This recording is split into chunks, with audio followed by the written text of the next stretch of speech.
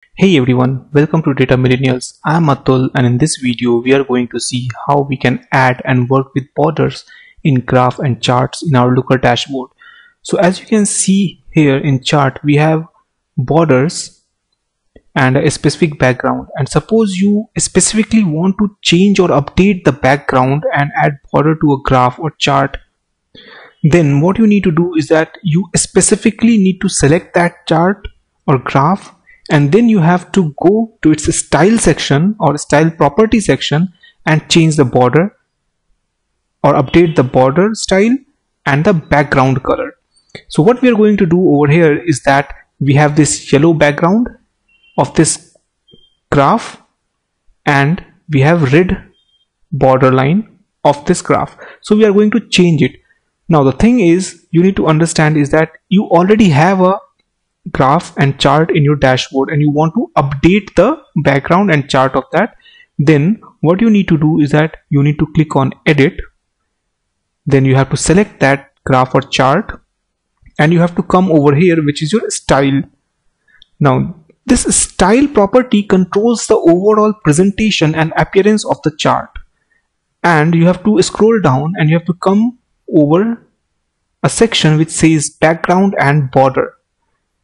So these options control the appearance of the chart background container, and within this option the first option is the background. It sets the chart background color. So for example, right now our chart background is yellow. Instead of yellow, if I want to select it to blue, then I can select it from here, or if I want to select it of any color, then I can select it off, right? Let's select this color or some other color which seems better. Okay, let's select this color.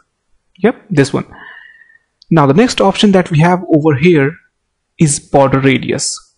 So this border radius adds rounded borders to the chart background. When the radius is 0, the background shape has 90-degree corners. You can see over here it has 90-degree corners. But when border radius is 100, then it produces a circular shape, which you can see over here. It has a circular shape of the container. Then the next option that we have over here is opacity. It sets the chart opacity. 100% chart opacity completely hides the object behind the chart, and 0% opacity makes the chart invisible. So it's always suggested that you should always select either 90% or 100% of the chart opacity. The next option that we have is the border color. So this is the section which controls this border color. So right now it is red, right? So instead of red, let's keep it black. So this border color sets the chart border color. Then we have this border weight. It sets the chart border line thickness.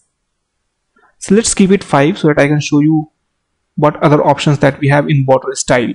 So the next option that we have over here is border style. It sets the chart border line style. So we have 4 different line styles. The first one is solid.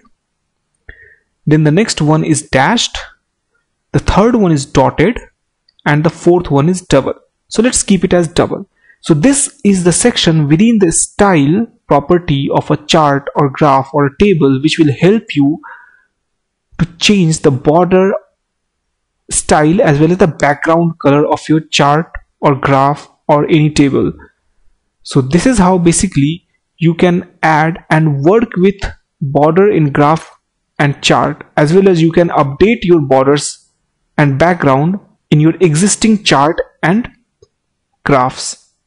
Happy learning and see you in the next video.